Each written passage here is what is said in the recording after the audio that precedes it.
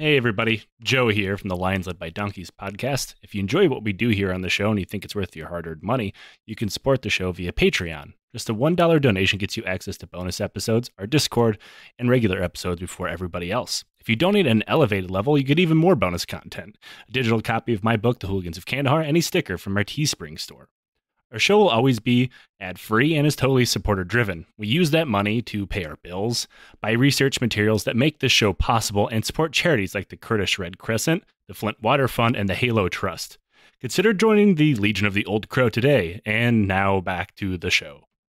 Hello, and welcome back to the Lions Led by Donkeys podcast. I don't know why I said welcome back. This isn't a series. I'm Joe, and with me is Nate. Hello. Hey, Nate. It's a lovely day in London. I thought the sun was going to be out, but actually it's gone behind the clouds again, which is to be expected. It's January here, but also it could be April or July or August. It would still be cloudy and kind of cold here. So lovely day to learn about history and its various disasters. Speaking to you. Yeah, I think my weather is slightly better, though we have entered the smog bowl season in Yerevan, unfortunately. So it's not like super cold, but the smog just kind of settles into the valley that the city's based in. So like even if you don't smoke, it kind of feels like you smoked a half pack of cigarettes if you go for a jog. Kind of sucks. Yeah, I can imagine. I mean, I recall this in Kabul. Same way, like, oh, all the exhaust, all the wood fires, it's winter, cold weather, whatever, the pressure system basically creates like this like a pancake of smog over the city. So if that's anything comparable, I know what you're going through. And yeah, that sounds like shit. I think I said before on the show, like, is it smog? Is it fog? The answer is yes. Pretty much. Well, I mean, that's why so many Armenians moved to Los Angeles, because they figured it was their, it was physical geography that best resembled the kind of place they knew best. It's like if you take a fish out of water, it still has gills. Like you have to drop Armenians in LA so they only can breathe at a certain like baseline level of pollution. Well, it's a country that it's an area that produces lots of wine grapes. You could make brandy. The smog will kill you. It's like this is basically little Armenia. Perfect. Speaking of things that will kill you, a while back, Nate, we did an episode. It was 169. For those not keeping track home, where we talked about the Comet Nazi rocket fighter, or it was better known as the Nazi rocket death trap that would melt its pilots into a kind of chunky soup due to being powered by toxic chemicals and held together with mostly spit and hope. Do any of these exist in real life? Oh, yeah. Because I was at the National Air and Space Museum, and I saw some weird Nazi planes, like mini planes, and I wondered to myself, like, are these the ones on those episodes Joe was talking about? I'm a moron. I don't remember any of, like, the nomenclature, like the, alphanumeric designators for the plane model and whatnot, but I saw some things that basically looked like bat wings, except they had Nazi shit all over them. And all I could think of was, like, I bet you Joe's done an episode about how this plane will absolutely, like, put you in a blender if you fly it. Yeah, there's some, like the Wunderwaffen that they were cranking out. Most of them only existed on paper. But they did get a lot, more than you'd think, of like jet and rocket design planes literally in the air, and they killed so many of their own pilots. Like the Comet is probably one of my favorite episodes of all time, because like everybody involved in flying this thing, like all the test pilots, the engineers, like he was like, this thing's a fucking death trap, go nuts. And like with their best test pilot crashed and all of the fluid leaked into the cockpit and he was literally turned into soup. I mean, fuck you, but also and this one also existed because everybody loves a good story about a Nazi death trap flinging some dickhead into the ground and killing them in the worst way possible. And the Nazis did this a lot. They're actually very good. Say what you will about the Nazis, they were really good at killing themselves. And they did this a second time. And this time it was purpose-built to be flown by the Hitler Youth.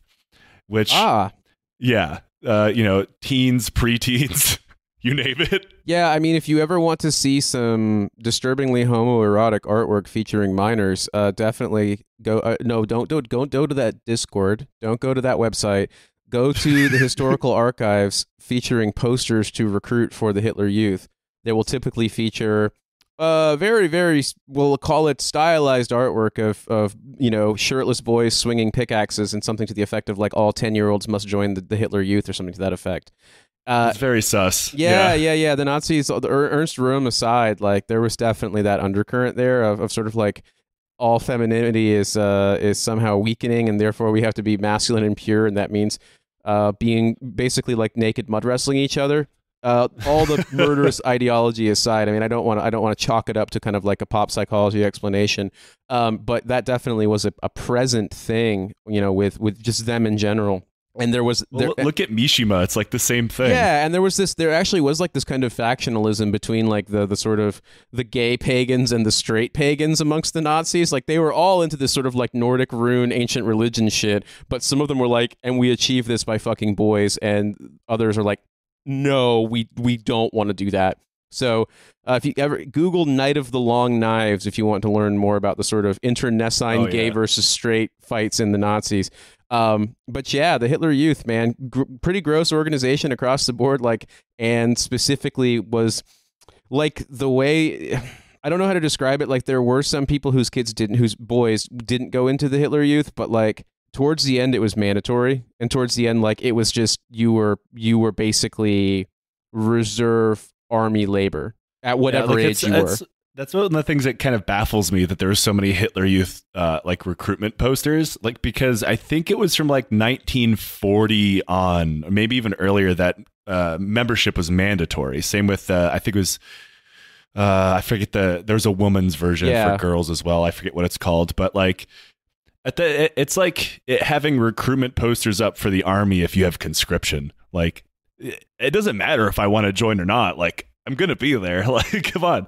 I mean, that's why the Pope was in the Hitler Youth. Yeah, I think the League of German Girls. I looked it up. I'm not going to pretend that I was had that in the back of my mind. But yeah, Bund Deutscher Mädel was the equivalent for girls. And so yeah, like basically there was the child indoctrination thing, but also like if you've ever heard of stories of people, I know that this turned out to not be true. But the German author Günter Grass, that was sort of his like mythology, was that he was one of the kids conscripted into active service in the Wehrmacht from the Hitler Youth. So before Günter Grass died, I think it was revealed that actually he volunteered to join the Wehrmacht, and I think he was actually in the SS. And that doesn't obviate the work that he did after the war. He was an East Prussian. He didn't join, as I understand it, until he was like probably about 16 or 17 at the very end of the war, like the last months of the war.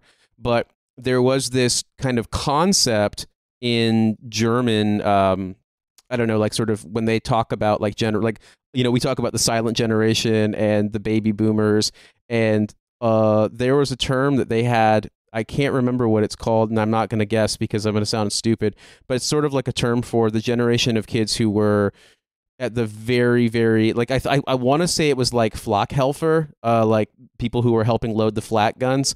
They were like kids at the end of the war, teenagers at the end of the war, and they absolutely were veterans and drafted, like forcibly conscripted.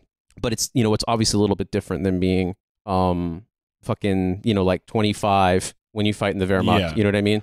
Yeah, and I mean, not to mention the Hitler Youth fighting formations were all folded into the SS. So like, it's not like these kids, I mean, some of them I'm sure did. It's not like, I mean, they're children, but like, you're kind of guilty by association by being in the SS at that point. Yeah, but, absolutely. Whatever. But also, one thing I'd say too before we move on is just that, like, we look at rightfully with disgust at the idea of the Germans, creating a whole formation full of 16-year-olds. But you can join the British Army as a 16-year-old, and you are in a regular formation. Like, that is absolutely wild to me. And I mean, there's a lot of groups here in the UK with stuff like sort of decruitment, anti-military recruitment things.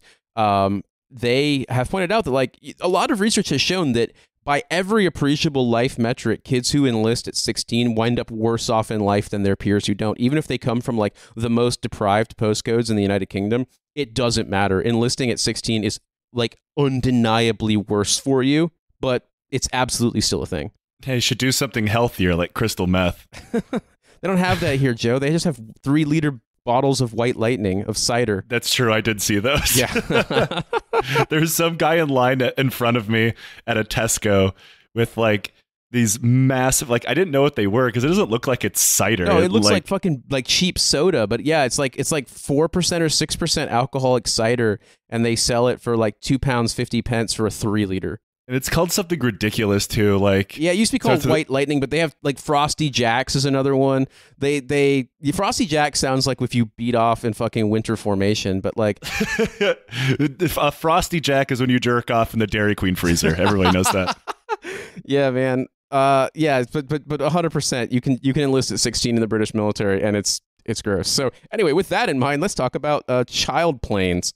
So Nate, before we go on, I want you to look up this very lazy death trap, the HE-162 Volksjäger, which is sometimes known as the salamander, because I want you to know what this thing looks like. So you said HE-1602 Volks. I know how to spell this, but Volks 162 Volksjäger. Gotcha. Okay, 162 Volksjäger. Yep, it's a suggestion.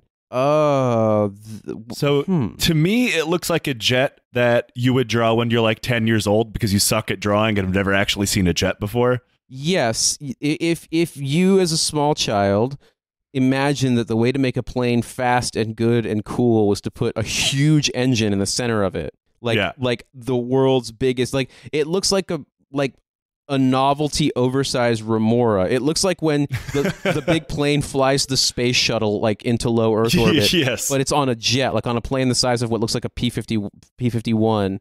So, and you can imagine all of the problems that comes with that jet placement, and we will talk about that, I promise. Okay, yeah, I just see a caption or a headline in the image I looked up on Google, and it says Volksjäger, the story of the Heinkel HE-162, the Nazi wooden jet fighter. And I'm on board. Big wooden jet fighter with a huge engine in the center of it. What if the spruce goose killed you even faster? Now, like, Franz, what if we slapped a stupid jet engine on top of this plane we had lying around? No, don't bother to make it aerodynamic. It's fine. Fuck those kids. This is really funny, man. As an aside, and I promise I'll stop doing this now makes what seemed like one of the more absurd plot points in Thomas Pynchon's Gravity's Rainbow actually make more sense, in which they can't figure out the perfect mechanism to control the Schwarzgerät, like the black device, the best existing version of the V2 buzz bomb. And so finally, like, the horrible Nazi guy, like, basically forces his like 16-year-old male sex slave to pilot the fucking bomb himself. And so, like, that's what they discover at the end, is that the Schwarzgerät, it's not that they've built the best version of the control system, it's just that they basically made like a teen boy be a kamikaze pilot of it. Well, they did do that. There was a German, like, purpose-made kamikaze thing, kind of like the Japanese Oka, but the rumor is it was never used. But then there is some evidence to suggest they did use it once. I mean, Gravity's Rainbow is an insane book. Gravity's Rainbow posits the existence that German naval fleets didn't have toilets on their ships, but rather it just had one ship that was nothing but toilets. So, like, I understand that a lot of it is fictionalized to an extreme degree, but like, you're gonna give Lockheed Martin ideas. But you know what I mean, though, is that seemed kind of out of left field. But then when you describe this to me, I'm like, oh no, I mean, Thomas Pynchon was a aviation engineer. He knew a lot about this stuff. His job was deconstructing things from German documents, like from the war. So maybe he wasn't too far off. They wanted child kamikazes. Yeah, I mean, that is one of the few projects that even the Nazis were working on. They're like, guys, what the fuck are we doing? Yeah, it takes a lot to get that reaction from them, doesn't it? And I mean, also, like, very, very different. Like, there wasn't this suicidal sacrifice culture driven into German soldiers so much. So, like, the people that could still fly jets were like, why don't you just give me a regular jet?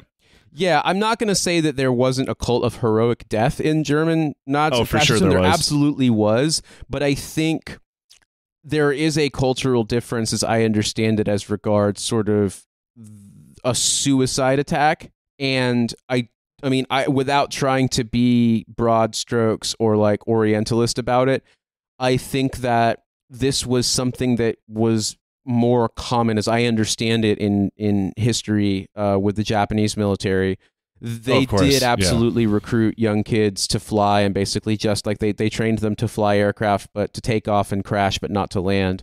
And they to would be have fair, been, by then, young boys are pretty much all they had left. yeah, and they were in their like mid-teens, like we're talking 15, 16, 17 years old. But like the Germans, okay, they didn't have kamikaze, like deliberate suicide attack,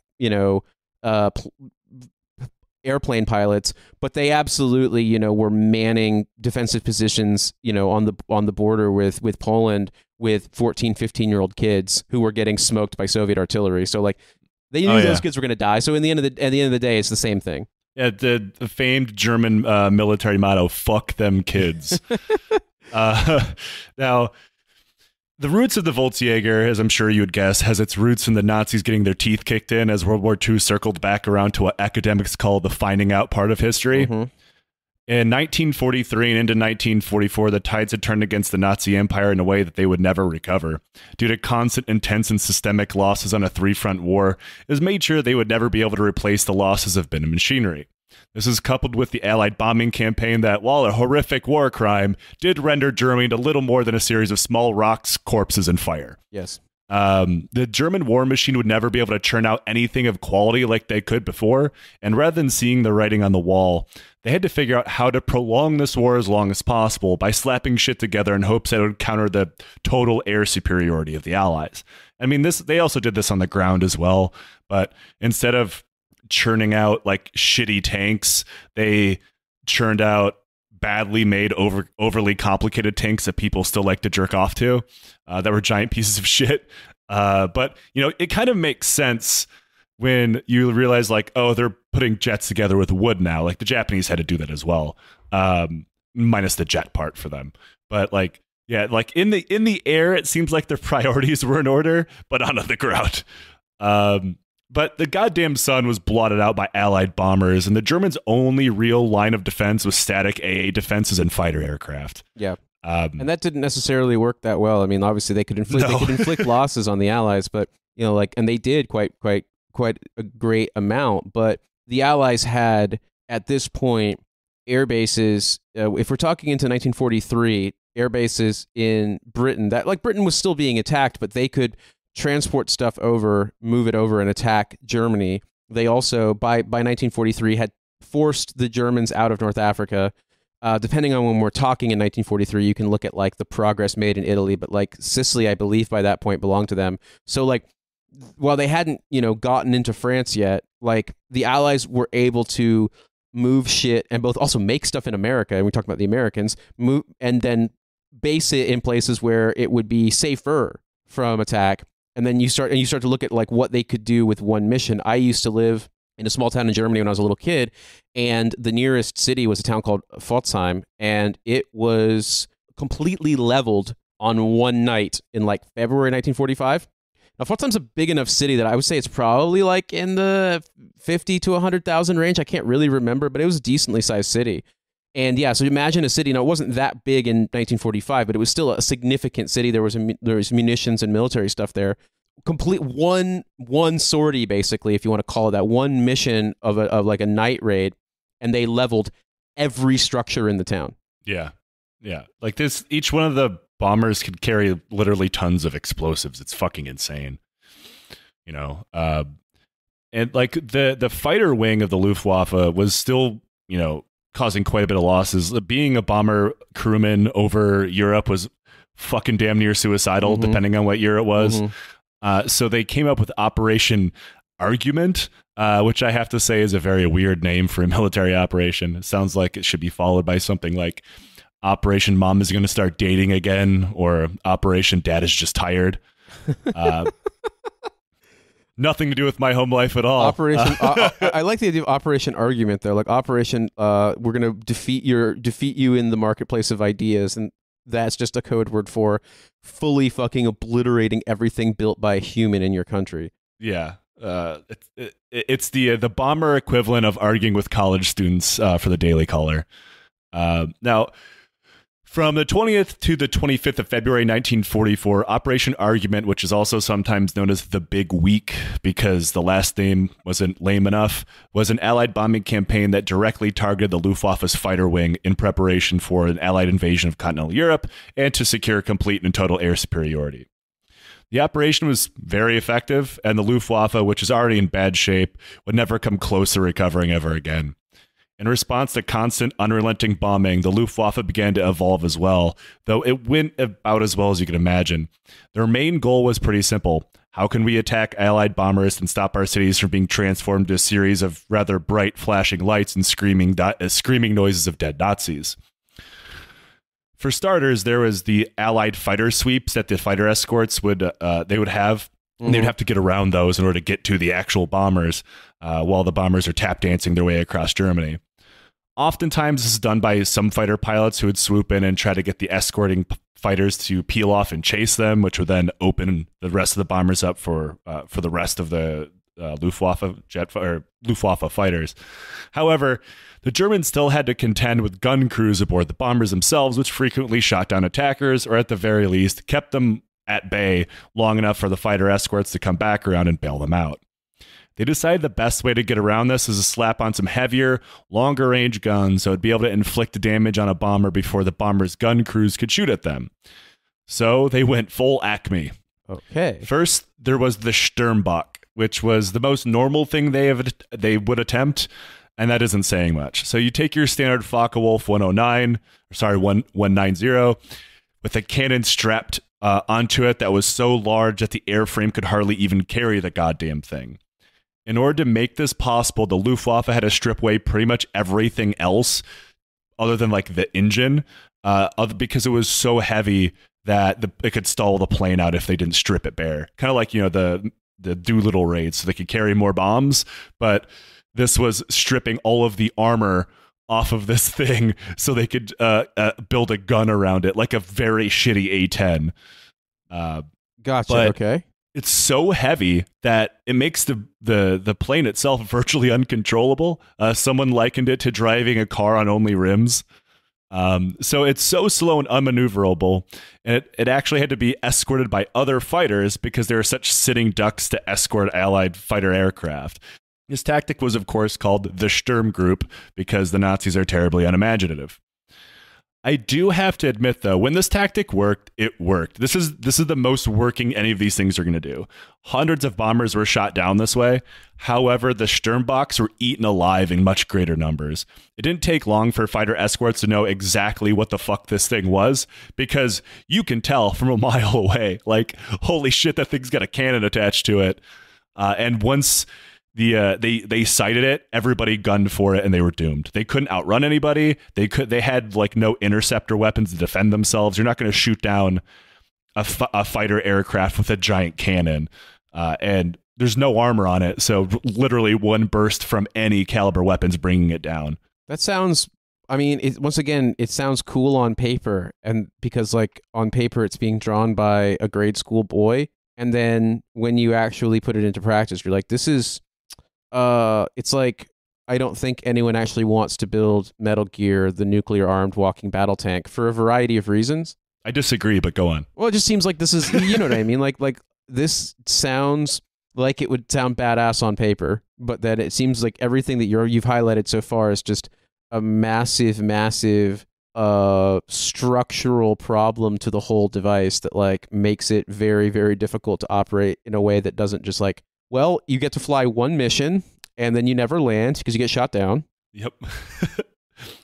Hey, you're really hurting my lobbying for the U.S. government to finally build Gundams. So thanks. Fuck. Yeah, I mean, it would be cool as hell, but like, I think we're probably gonna see stupid robot legs to let you carry a heavier rucksack sooner than any of that. Like, I don't think they're gonna build mechs yet. Like that may be in the future. But the closest we'll get to it is they'll definitely be like, oh, now we can make every soldier carry an entire water buffalo in their ruck because they've all got fucking robot assist legs, which are going to like totally break down in the field, and then you won't be able to fucking keep walking. You'll just get fucking crushed by all your equipment. Exactly. The hydraulics fail because like they're made by DynCorp or something like that, and then you just immediately get smushed like you were hit with Jupiter gravity as a joke. The only thing I keep thinking of like the concept of walkers or mechs or anything is how like, because I was a tank crewman and some of the worst things that you'd have to like, oh, track broke, right? But now you're piloting a fucking Evangelion and like, oh, the the Ava rolled its ankle. We have to fucking switch out its foot or something. It's like, this is fucking miserable. Yeah, this is no fun at all. I'm fighting this war in the future against the Angels, but my Ava is made by General Dynamics, and so like I've got to wait till the guy who makes $500,000 a year to be like a TIG welder, you know, fucking back at the fob to like fix my fucked up foot. So in the meantime, like they're just Angels is just playing scary music. Angels are completely wiping shit out, and that dude's like, no, sorry, I'm on crew rest. It's like, you're not even flying, you're just a mechanic. He's like, nah, I'm on crew rest. and the fluid that fills the cockpit so you can breathe will absolutely give you cancer. Yes, absolutely. That's non-negotiable. That's in the contract. I have to throw this in there as a get cancer thing. Just I know that we don't want to get too off track here, but there's a story. It's really fucked up, but it's also extremely true. In the early days of the global war on terror, when the U.S. had a base called Karshi-Khanabad in Uzbekistan, also known as K2, we eventually got kicked out of Uzbekistan because even the Bush administration was just like, yo, y'all are a little bit too big on human rights abuses.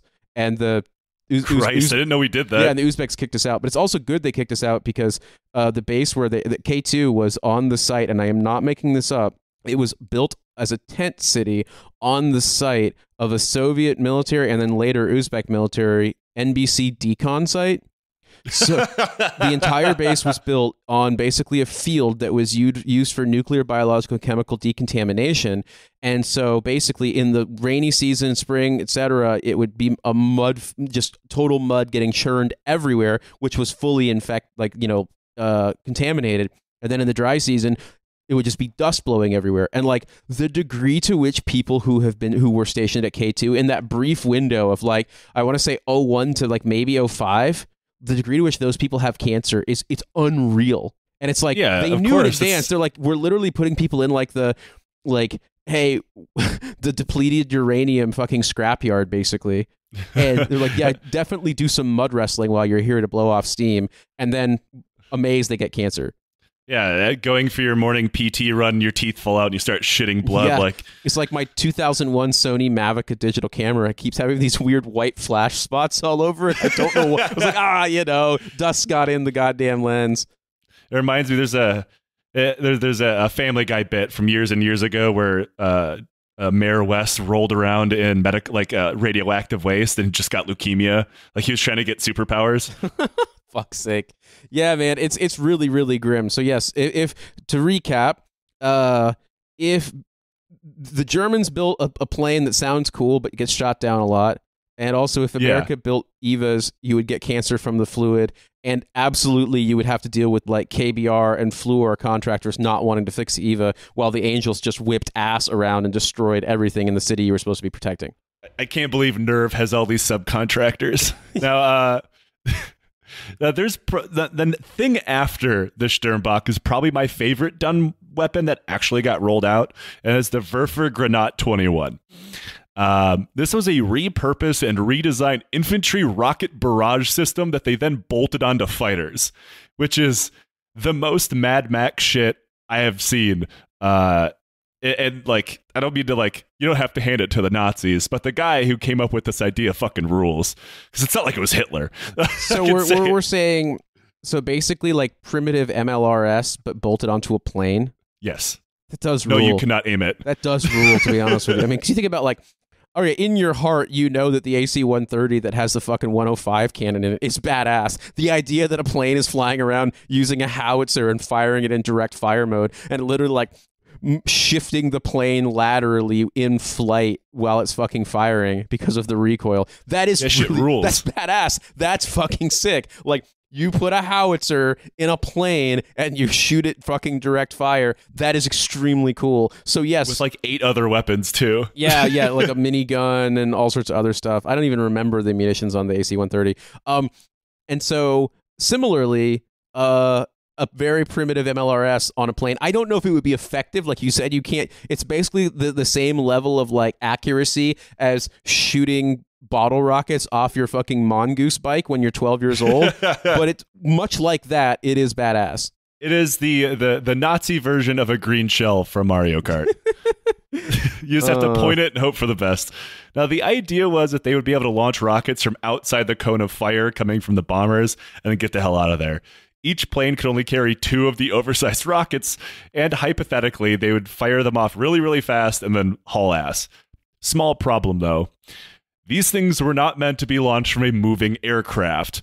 For starters, as we point out, these things were not meant for planes, so the launchers were huge. Mm-hmm. Bolt 2 of these onto the underside of a plane, and suddenly your plane doesn't fly so well. They managed to solve 50% of this problem by having the pilot jettison the rocket tubes after firing. So at least on their way away from shooting at the bombers, they could actually control their plane. But they still had to get on target, and it made it a pain in the ass. And the huge rocket pods were a dead giveaway to escort aircraft. So it was like a giant sign that, like, for the love of God, shoot me down first. That's extremely fun. Like, this is something, like, I always thought that it was stupid in those, like, you know, vertical scrolling arcade games like 1942 or whatever, you know, where they would be like fantasy versions of World War II aircraft, and you would have these kinds of things like, you know, the plane with the big dumb huge weapon, but it's also incredibly vulnerable. I didn't realize that was based on a true story. Oh yeah, yeah. Like, as for the rockets themselves, they had such low velocity that they were super slow, and when they got launched from the plane, they would almost immediately drop and plummet back down to Earth. Even after trying to install some like midair stabilizer fins, it didn't do much to counter this because the rocket itself was meant to be fired from a stationary ground launcher. Also, there was no way to aim them, like I said. The pilot just had to eye-fuck his plane in the general direction of a moving bomber and let these rockets rip and hope for the best.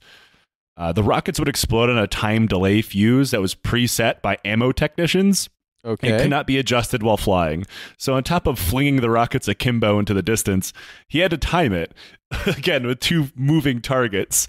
Wait, but you couldn't adjust the time. You could time it in the sense of you're firing it and you know how much time it's got, but like you don't get to set the time delay. So like no. Just the guy on the ground does it. So you're like, God, I hope I'm in 30 seconds range or whatever, as like fucking, you know, aces high are just shredding the fuck out of you with machine guns.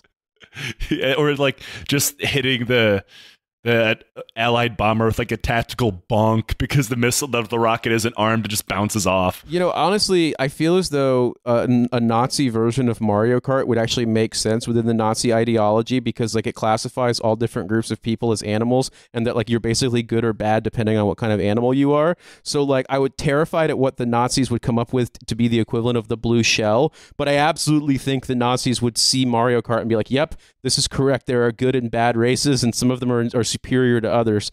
Like Mario Kart is in its own right part of the Nazi Weltanschauung, and I feel as though we should probably purge all of this from our you know, our culture at large, because I don't think it's good for people to think that some people are just big mushroom humans that are weak and you know, incapable of standing up to huge turtles with spikes coming out of their backs. I'm more of a Yoshi guy, and I don't know what that says about me. I'm worried I'm falling somewhere below because he's a dinosaur that people ride for fun. Yeah, exactly. That's not a good side. No, it's really not. I mean, he like literally like epistemologically is an Untermensch. So like that's not looking good for you, Joe. Story of my life. Now, they attempted to fix the velocity problem by mounting the rockets at an angle so they'd fire straight up as they possibly could, which would then, of course, fire exhaust directly into the face of the pilot, blinding them for a few seconds. This is insane. So, like, they basically are like, you have to go and do, like, a hedgehog quill attack. You have to fly under shit and fire it straight up. This is amazing. You're playing fucking Space Invaders in an actual combat zone. Legitimately, man. This is the kind of thing, like, there was a story recently about a Japanese hacker who created like a ransomware thing where you had to basically get this impossible score in what was described as a bullet hell game. And I didn't know what a bullet hell game was, so I went and looked at this game that he basically forced you to play on your computer and before you could get your computer back. And it's impossible. It's just endless bullets flying everywhere in just bizarre geometric patterns. And it's like, I see why they did this in this game. They learned about this German plane. And we're like, oh yeah, you have to fly under shit and shoot perfectly upwards and get hit by your own backblast while flying. Also, it massively alters your trajectory and like the aerodynamics of your aircraft.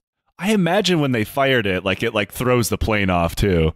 And like now, balance is very important when you're flying a plane. Like you kind of don't want to be unbalanced. Seeing is like you can't see through the exhaust while flying towards like airborne bullet hell.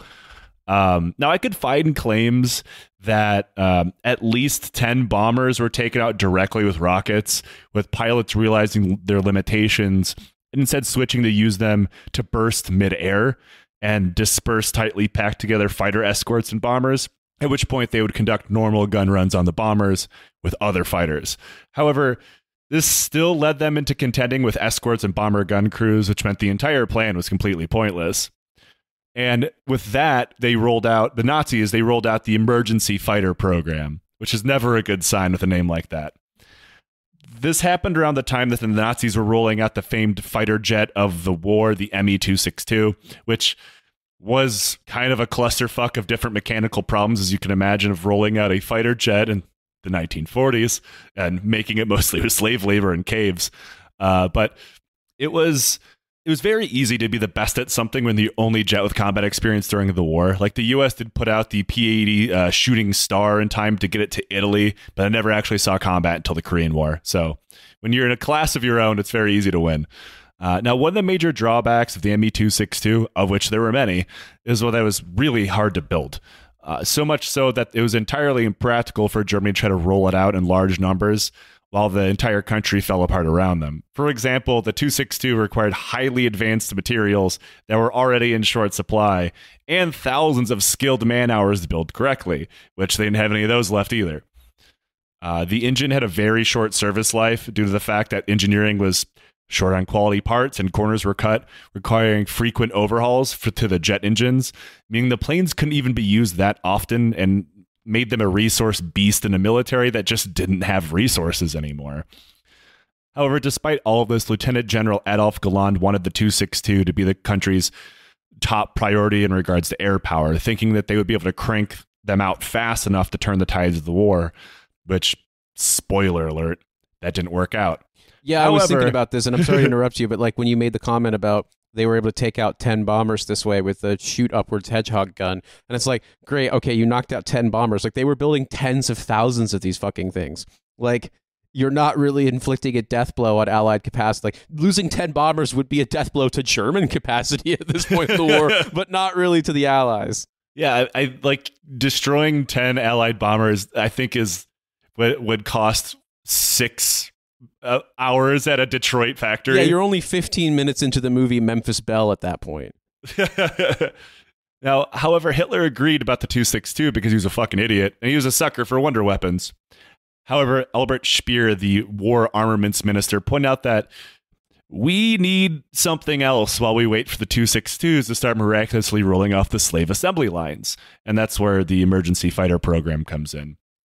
The German Ministry of Aviation sent out a request proposal for these stopgap fighter jets on September 8th, 1944, to every company in Germany that could still feasibly make an aircraft. This included Messerschmitt, Junkers, Blohm & Voss, and Heinkel. Not surprisingly, Messerschmitt wanted nothing to do with it because they had enough problems with the 262.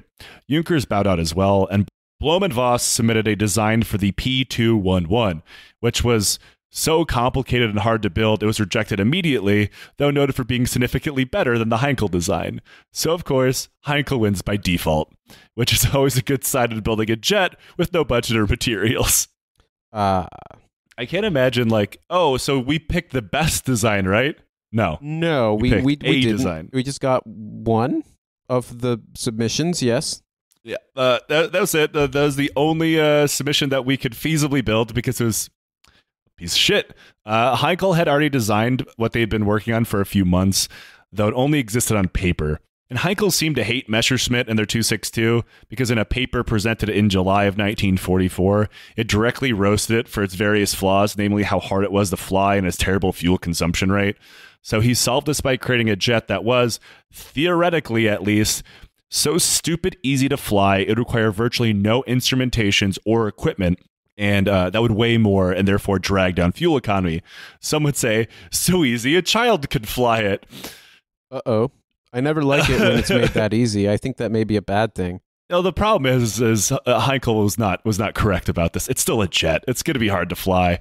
And because the 262 is sucking up all the valuable jet pieces, the entire thing would be made out of plywood supported by the most minimal amount of metal possible to save resources. minus the cartoonishly large jet engine that'd be slapped on the top of the thing. Wait, so that's basically, that's the origin then, is the design was proposed and accepted, and then they changed it and threw the fucking jet on top? No, the jet was always on top. Yeah. And another fun thing about design, if you like, we looked at a picture of it, you'll notice the jet intake is directly behind the cockpit. That means you cannot bail out or you'll die. You'll be sucked into the engine and churned into pudding. Wow, I did not think of that. They did eventually fit an explosive ejection chair for the pilot, so it would shoot them clear of the jet intake, but it was considered so dangerous that nobody tested it and nobody should ever use it. So it's safer to be sucked into a jet engine. Wow, They did find one way, hypothetically, of course, that a pilot could bail out, and that is assuming your jet isn't heavily damaged to the point you lose control of the engine. You have to completely power down the jet engine and then jump out, which I'm sure you'll be doing as you're plummeting towards the Earth after getting shot by an Allied fighter. Yeah, something to people who may not know this, civilian listeners or people who weren't airborne, for example. Like, it's not the same as flying a jet, for example, different altitude. But just to give you an example of, call it the ratio, when you're jumping out of an aircraft, a static line jump for doing your basic military parachute operations, you're jumping in training, you're jumping at like, I want to say 1,500 feet or 1,250 feet. And then typically in combat operations, it would be like 1,000 feet. But at 1,250 feet, you have about 60 seconds from the typical opening shock, your parachute opening up to when you touch the ground. But if your parachute fails to open, you have 6 seconds. Jesus and if you Christ. don't react within 4 seconds, you probably will not get your reserve parachute open in time before, for it to catch enough air to slow you down before you hit the ground. Like, the reason why they train you nonstop in airborne school of like 1,000, 2,000, 3,000, 4,000, or fucking pull your reserve, is the fact that if you don't make that decision, automatically you're gonna fucking hit the ground and die. And so I just think about that with a jet. Like, this is, a lot of this stuff's experimental. You're in fucking combat, so like there's not a lot of sort of gutter guards kind of directing you towards where you're supposed to be going. It's kind of free for all, and you would have to make the decision to power down your engine to safely eject before you hit the ground. Like, I don't really think that's going to happen. Yeah, you're in a wooden box going 500 miles an hour, rocketing towards the Earth. Good time to make some quick decisions. And you basically have, just for every 1,000 feet or so above ground level you're at, just think you have about 6 seconds for every 1,000 feet. So yeah, that's going to be covered very quickly. Yep. Yeah, I bet it will, especially when you're fucking dogfighting. Like, you know what I mean? Obviously, some of that is high altitude, but some of it's not. And yeah, exactly. Now, the jet was officially dubbed the HE-162 because they actually named it that. They knew the Allies would eventually find out about it. It's kind of like when they named SEAL Team 6. It's because they wanted the Soviets to believe there was like 5 more of them at the time or whatever. They wanted them to think that there were so many jets in production that they're up to 162. It didn't work. The Allies saw through it quite immediately because they're like, they can't possibly build that many jets. That's stupid. But they tried. And it went from a design on a fucking barroom napkin to a prototype in 74 days, which is the build quality I like in my jets. It weighed 74 days. I'm sure they ironed out all the kinks. Like, will the wings fall off if I turn? Now, it weighed just over 6,000 pounds. Fully 1/3 of it was plywood because it was the only resource the government said they could use as much of as they wanted. And the first test flight was made December 6th by Gothard Peter, and he reached 500 miles an hour, which is only 50 mile an hour slower than the 262. Everything went great until he flew it a second time. I see. Peter was tearing ass right in front of Luftwaffe officials and made a high-speed turn, something that, all jets should be able to do. However, this jet is made out of wood, and the left wing just tore the fuck off. It cartwheeled into the ground, exploded, and killed him. I see. Yeah, that sounds really bad. You kind of don't want your plane that's going 550 miles an hour, 500 miles an hour to just simply rip apart when you turn it. I feel as though that would be kind of in front of everyone. All of the Luftwaffe like top brass were there to see him die. Oh, so it's basically any given air show at any given day. Yes. Yeah, that is correct. Now, what do you think the cause of this crash was? Besides the fact it's made out of wood. I am going to guess that the plane was like its structural integrity was damaged to so great a degree from that first flight that it wouldn't have been safe to fly in any other way. That like basically the construction itself, what it's made of, is such that like it like degrades the materials by flying it at all. That is mostly correct. So it turned out nobody at Heinkel had thought to test if the load-bearing wood glue that held the wings on would work at 500 miles an hour. Oh my, load-bearing wood glue. Yeah, the wings were glued on. You know, it's like we make jokes about stupid military occupational safety, health hazard things. But God, I mean, go figure. Fucking, famous for slave labor and extermination camps. The Nazis aren't really good on OSHA shit. But like every time you encounter something like new, is like a surprise to you, something you haven't read before, you're just like, damn, you guys really just didn't give a shit. I imagine Nazi OSHA would be like the worst kind. Oh, that wood glue is too strong. You need to make it weak. It's like, oh, the fumes in this factory aren't killing enough slave laborers. Yeah. Now, whoops, who would have thought that wood glue and fucking jets don't mix? It was also discovered that the glue they're using was so acidic due to the lack of resources that it was pretty much the only glue that they could use, that when they applied it, not only would it fail at high speeds, it ate the wood. It like burned away the wood. However, they had no other options. They just didn't bother fixing it. It didn't stop anyone. After the second flight killed the only man to fly it, the Nazis said fuck it and began production, though with the engine throttled down to only go 310 miles an hour so they could keep using the wood glue, which again was eating the wood. But as they began to build it, people realized that there's a lot of other problems as well. For one, you shouldn't build jets out of wood and slap a giant engine on top of it. Neither pitch nor yaw could be controlled at high speeds. This is because when it even hit 300 miles an hour, the wood would warp and twist under pressure, which is bad. Yeah. And despite the fact that fuel economy was a major part of the design, it could still only fly for about 30 minutes because its engine had terrible acceleration, required a long runway, and that's not something that Germany had a lot more of now due to all the bombs. You know, it's funny because it's like the Spruce Goose is insane, but the whole concept of the Spruce Goose is that you have this gigantic wooden prop plane that can carry a lot of cargo. Like, it's not going to be flying insane fast speeds. It's not going to be banking, taking like acrobatic turns.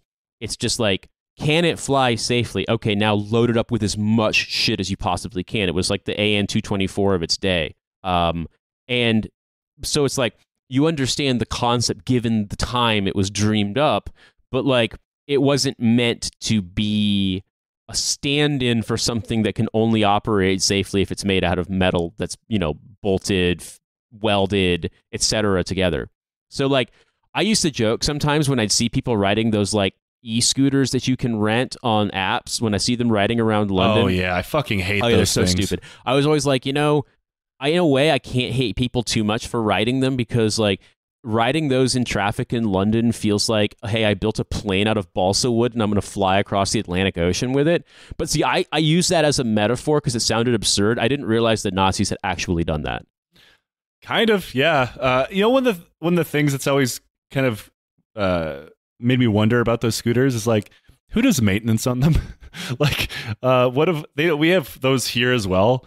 And one of my friends was riding them. The fucking handlebars just came off, and he just plummeted into the street. Jesus. Like, had to go to the hospital. He's fine, but like, yeah, they go just fast jump as on hell. this- Yeah, like I see like night Yeah, crews. they do. I see like night crews coming out and picking up the rechargeable bikes, like the e-assist bikes around in London.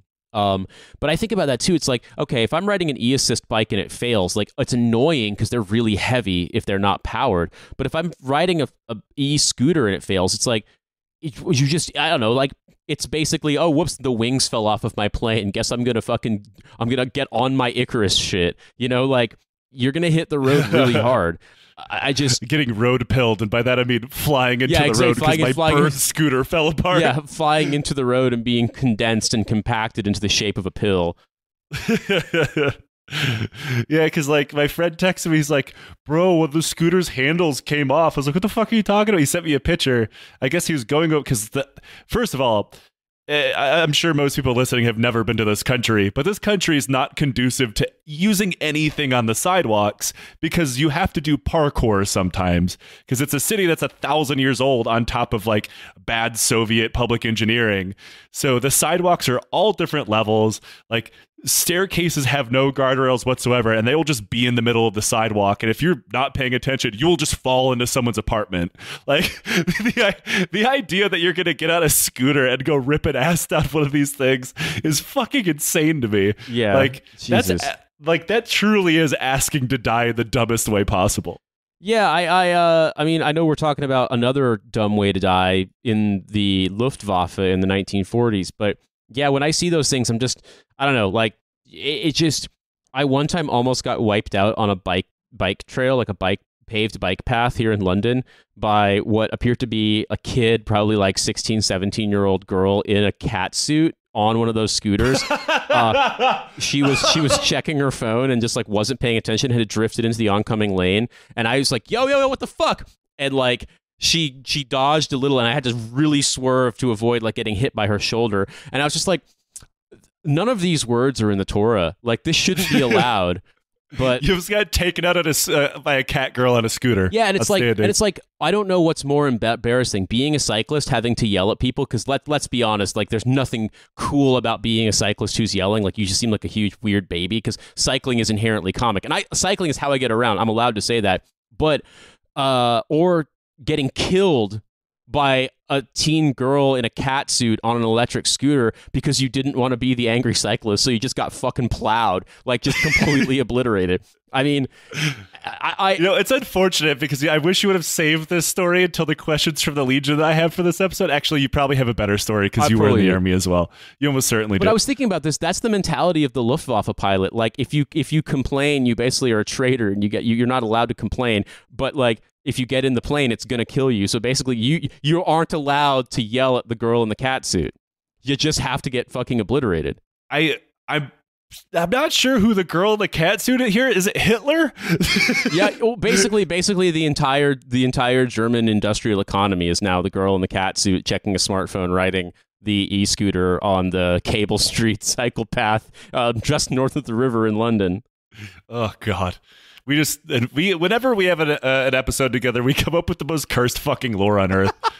This happened to me. I swear to God, this happened to me. Like, I just, last time it was Christopher of Benoit. Now it's this. Hey, now we got Catgirl Hitler. It's God Sir damn it. Christopher of Benoit. Okay, absolutely. He was a page. He was a squire. He had to do all the weird prayer shit. He got knighted. And yes, now we basically have catsuit Hitler. God damn it.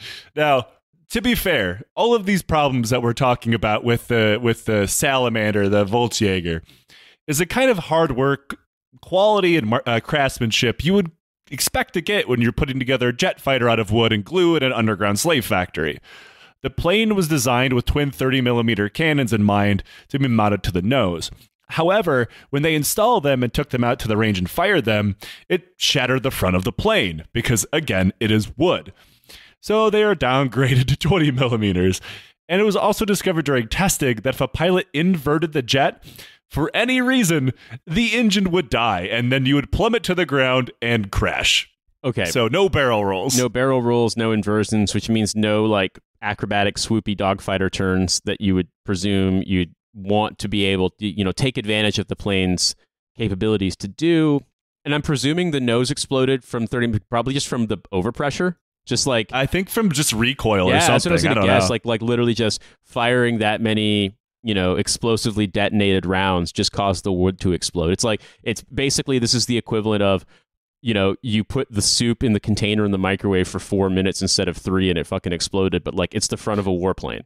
To be fair, that soup explosion is what most of these pilots would end up looking like at the end of their service. Now, I would hate to be the pilot that figured out the whole upside down thing. He's like, oh, I'm going to do a sick barrel roll. Oh, God. Oh, fuck. I feel like, yeah, you aren't really the pilot who figures it out so much as like you're the example that is used in the Nazi OSHA like movie reel. Oh no, mein Balsawood has exploded. Nein, mein Flugzeug ist gefallen. Ich werde sterben. Warum habe ich dieses Catgirl getraut? God damn it. Now, I do speak German, just not very well anymore. I spoke it as a kid, like it was my first language, but like I don't fucking speak it. So if that was wrong, I'm sorry. I'm trying. I think Germany is our number one non-English speaking listener base, so they will let me know, I'm sure. I pronounce enough things in German bad enough to know that they will tell us. Now, with a pilot that figured out that turning upside down would kill him, also found something else that you really don't want to find out about a jet. It doesn't glide. Even though it was modeled after literal gliders, much like the Comet, it would not glide. It fell out of the sky like a rock. But why? It was made of wood. Like, what about? I think it was just I think the engine threw off its like center of gravity, and also they couldn't control the pitch or the yaw. So like, oh God, yeah. So wait, if you couldn't control the pitch. I don't really understand planes that well, but like, so I understand. I don't either. Is that to suggest like that basically you only could control, I don't know, like one axis of movement, like you had to do all of your flying that way? I think at high speeds, it was just like you were no longer a jet as much as you were an unguided missile. Right. Okay, I see. So what you're saying, it's not that you couldn't control it at all, but it's just like at a certain speed, you had to really slow down before you could turn in any way. Yeah, and remember, it's already leveled off at 300 miles an hour, because if it goes any faster, it will disintegrate. This plane rules so hard, man. Seriously, like, this is genuinely like you made a plane out of box tops, and it's now time to fight a war with it. Now, this is around the same time that Reichsmarshal Hermann Göring walked his fat ass into the middle of all this and decided, wow, this plane would be perfect for children, specifically the Hitler Youth.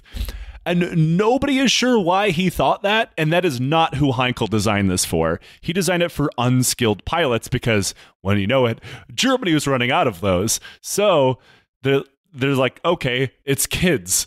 And this is because Heinkel talked about how simple it was to fly. People had no idea about jets in general. Like Göring, whose flying experience was in World War I, suggested even glider or student pilots should be able to fly this jet effectively and would require little to no training, despite the fact it has already killed so many test pilots. Yeah, it's like, if your pilot experience was in World War I, then like you definitely would go into it with this sort of ethos, because back in those days it was just sort of like, well, I think this thing achieves lift. Maybe you can just like throw a novelty oversized anvil at the enemy trench from this. Like make sure that you don't hold the anvil out too long, because shifting the center of mass will cause the plane to just plummet to the earth because it's made out of matchsticks and canvas. So like, yeah, I could imagine that a guy who'd only ever done Red Baron shit would probably not understand. But I guess this is the thing, right? You'd like to think someone would brief him up on it, but then you realize like the whole taxonomy of like the Nazi system was that like the guy was in charge because of whatever ideology and, you know, his position within the party. And so it was just like, no, you don't get to tell Hermann Göring that it's not a good idea to have children fly a plane. That when we said it was simple, we didn't mean that simple. Yeah, it's like that's one of the reasons why like Albert Speer was trying to get around building so many 262s is because he knew it was stupid and he had to explain a way around it without telling Hitler he was wrong. Same with Hermann Göring. Like literally everybody who touched this jet knew immediately how bad of an idea it was to put children behind the sticks of this thing. Yeah, but if was you don't harder do than it, hell to then fly. Hitler will start yelling in his bunker like, "Es war ein Befehl! Der Kinderflugzeug war ein Befehl!" You know, one of the things that's always kind of been curious to me, I love that movie. It's very good. Yeah. But what was the casting call like? Like, hey, I can't forget the actor's name, but like I can't remember the actor's name. It's like, you kind of look like Hitler. Would you like to try out? Bruno Ganz. I think he was. I think he was Austrian too. But the thing about I think he is. The thing about it is, I remember reading about this that it was kind of a taboo in German cinema at the time. Like not in everywhere in the world, obviously, but like for German films, written, produced, shot in Germany, they didn't cast people to play Hitler. Having someone be Hitler was kind of like a taboo for actors in general, and so they would just use like historical footage of Hitler to represent whatever was going on in the plot. And so they just use a cut-in of like an anime character for Hitler. Fuck shit. Yeah, and so if I remember correctly, also like with Bruno Ganz, like the real struggle was that like Hitler's speaking delivery voice was very different from the way that he talked normally. Because he had like a really strong like working class Austrian accent, and Austrian accents are nuts. And so but they found like some footage from like a secret recording of Hitler's. It was Finland. Finland, yeah. And then that was like, oh, this is what Hitler's actual speaking voice was like. So yeah, I mean, Bruno Ganz. I'd seen Bruno Ganz in other films before. Like, it was like a huge role for him, and I think that movie is genuinely really good. But it was kind of like a watershed moment, I think, to be like, we have our A-list actor, and he's playing Hitler, and it's like, I just don't think that. I mean, obviously, like I left Germany as a kid, but that's what it was like. I mean, in terms of, there was definitely a fine line of like taboos and shit that like you didn't cross with that stuff, or polite company didn't cross them, whereas like your neighbors would be flying the Confederate flag, the U.S. Confederate flag, but they're like, guess what this actually means? Oh yeah, of course. It means states' rights, Nate. Yeah, everybody exactly. does that. God. Yeah, Staatenrechten. They're probably all Reichsburgers or something. Now, the 162 is harder than hell to fly, a fact not made easier by the lack of instrumentation that is normally around to make things easier for a pilot.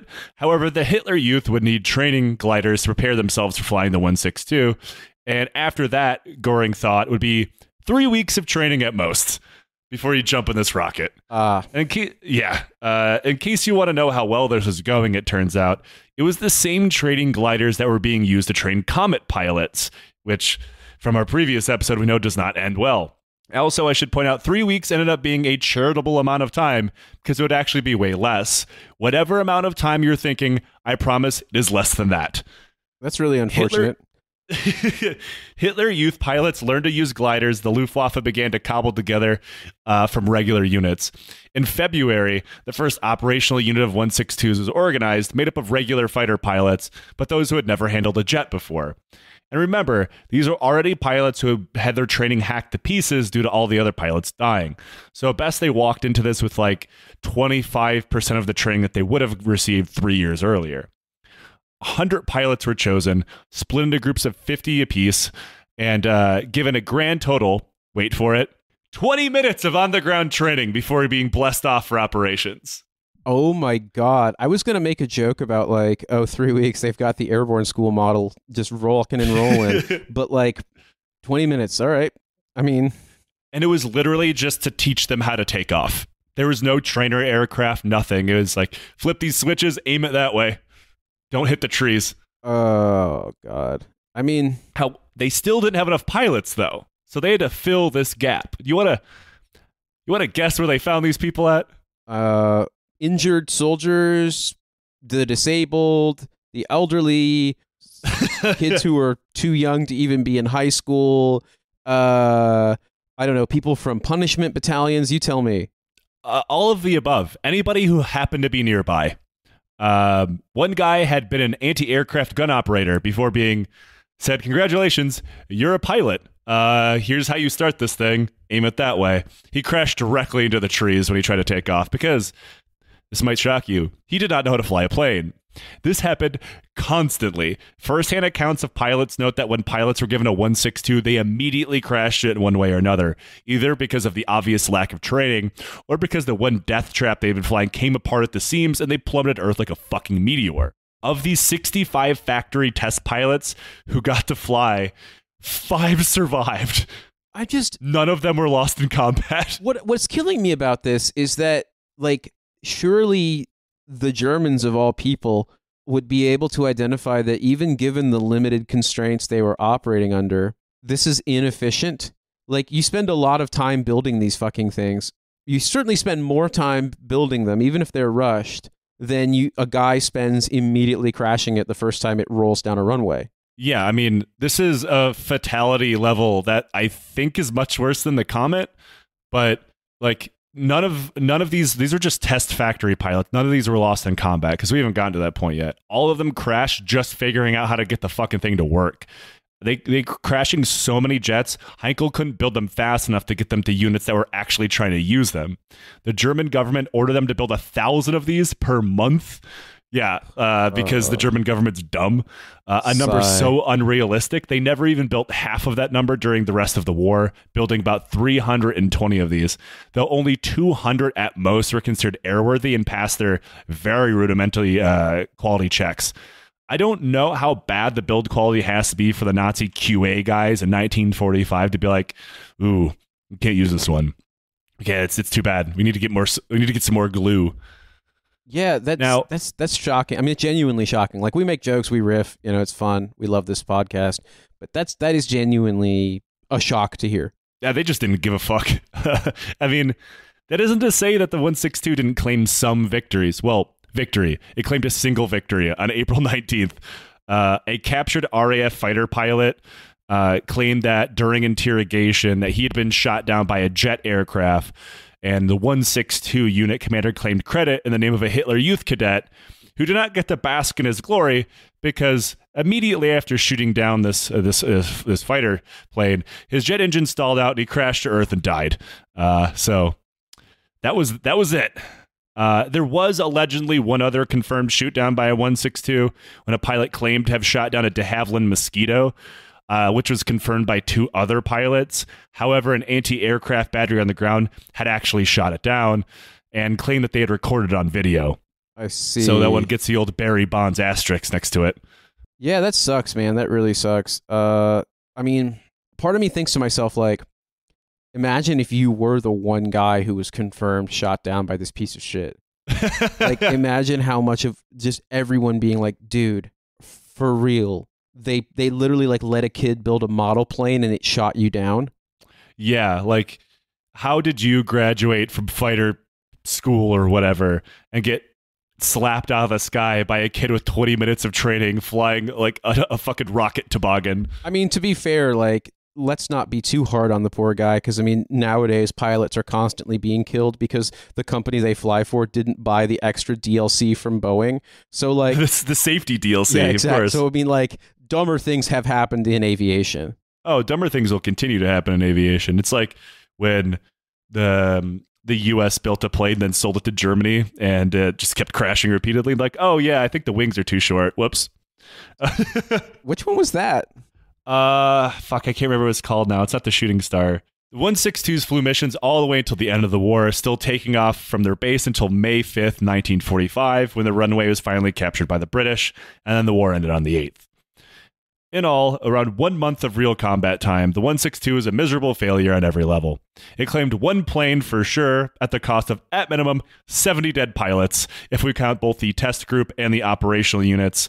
All of them died from some Acme-ass plane crash that may have been avoided if someone spent just a little bit more money on glue.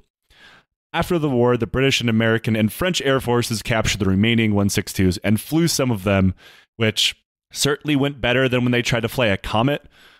British test pilot Captain Eric Brown, a guy with the nickname Winkle for some reason. His name is Eric Winkle Brown. That's got to be sexual. I'm sorry, it's British. I just like I know sometimes we're unfair in ganging up on the British, even if though I don't believe you can be unfair against them. But like, that's got to be sexual. Yeah, especially in the military. He judged the jet an innovative concept that was quite tricky to operate, which is the normal British that's like toning down of seriousness. Yeah, that's like British understatement for like, you are going to die. Yeah. I mean, he called it a, quote, unforgiving airplane, which is another one of those Britishisms. Yes, it's quite tricky, especially that time an acidic glue melted through the cheap plywood and burnt into my eyes. It was jolly good fun. Exactly. It's like, oh, it's fine. Not bad. No fuss. Yeah. We'll muddle through. And it's like just arms and legs being fucking forcibly removed. Just awful Everything shit. is on fire. Yeah, exactly. In case you want to go and look at one of these death traps in person, you can, depending on where you live. There's several in the UK, France, and the US. The US has 2 at the Smithsonian, another in Chino, California, I assume for robbing banks. And there's one in Canada at the Aviation Museum. So if you want a plane to absolutely not steal because it will kill you, that's the plane for you. So I'm curious if people think that this is dumber than the Comet was at this point, but that is the Nazi jet fighter for kids. Well, you know what? I mean, in a way, I wondered if the bat wings at the Air and Space Museum were the ones you were going to talk about. So in a way, I'm like, no, this is dumber and worse. But then the balsa wood, the wood-eating glue, the glued-on wings, total lack of control past a certain speed. I mean, so much of this stuff is a delight. I mean, I wouldn't want to have to fly it. It sucks. It's kind of sad, but it's also very funny. You only use it once. I mean, maybe you might have get to take off like half of everybody else. Well, I mean, fire and forget is a very versatile term. So, Nate, we do this thing on the show called Questions from the Legion. If anybody would like to ask us a question from the Legion, you can donate to the show, ask us on Discord, Patreon, and then we'll answer it. This person asked, what's the dumbest way you've ever hurt yourself? I.e., I once got a 2nd-degree burn from making mashed potatoes. Wow. Nice. Well done. Okay. Yeah. Well, Joe, do you know off the top of your head? Because, I mean, I definitely have some good ones. I once broke my foot because I was quite young. I was like preteen maybe, because there's some kid in the neighborhood that was pissing me off, and he was road buying his bicycle, and I ran up and kicked the tire, which is a supremely bad idea. Ooh. Like, it bent my foot in the wrong direction, just annihilated it. Fuck, shit. Did he at least fall off his bike? No, he just rode away laughing. Oh, Jesus, that sucks so bad. Because you like got humiliated and then didn't hurt him either. Yeah, that's definitely a crowning achievement of young Joseph's life. What's the stupidest way I ever got hurt?